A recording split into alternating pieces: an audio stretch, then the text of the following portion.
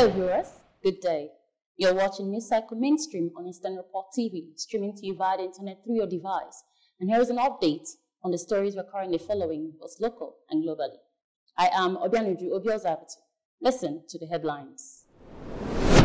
Enugu, Ebonyi land disputes.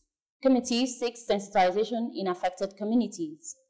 Anambra guber poll, get your broom ready to sweep Obiano, APGA out, Ngige tells APC.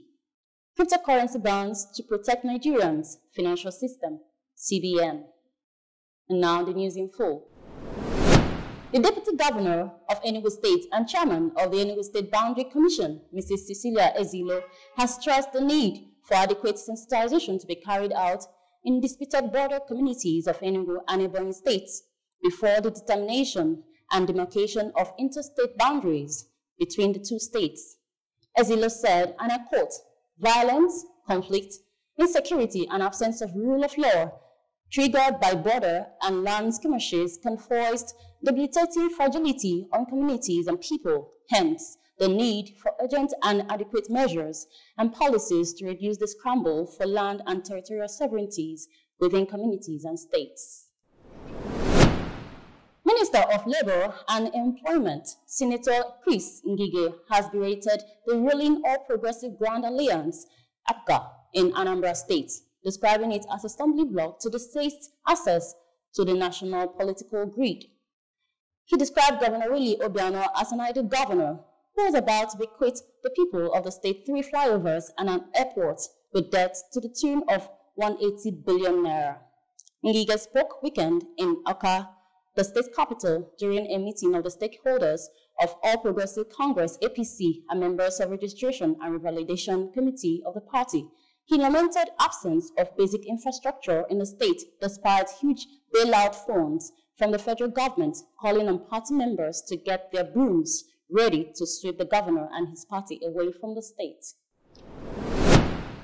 Former National Chairman of the People's Democratic Party, PDP, Dr. Okwesilieze Nwodo, has said that giving the Southeast geopolitical zone a chance to produce the president of Nigeria in 2023 will be the masterstroke to end marginalization and all grievances in the zone.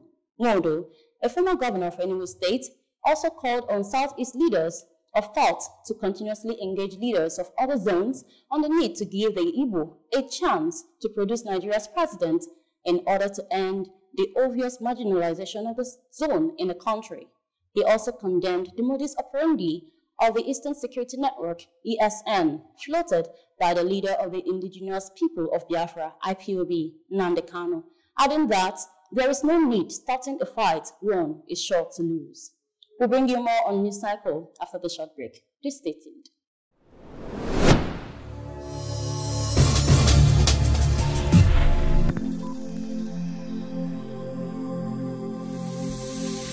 This is Niger Feedback.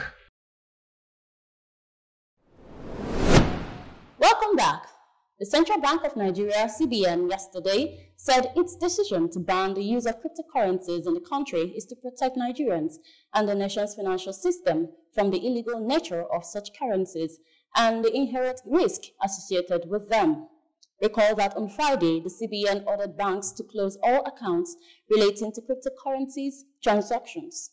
Following the outcry in some quarters against the decision, the CBN, in a statement yesterday, signed by the Acting Director, Corporate Communications, CBN, Osita Nwanisobi, said, and I quote, "The recent regulatory directive became necessary to protect the financial system and the generality of Nigerians, including the youth population, from the risk in crypto assets transactions, which have escalated in recent times with dire consequences for the integrity of the financial system and financial stability."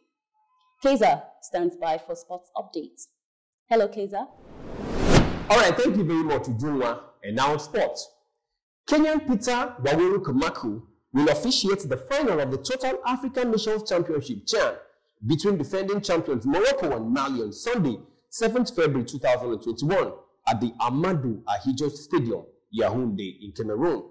Waweru, a lecturer of the Jomo Kenyatta University of Agriculture and Technology, will lead the team of match officials as the curtains of the 6th edition of a tournament designed exclusively for footballers in their domestic leagues fold up.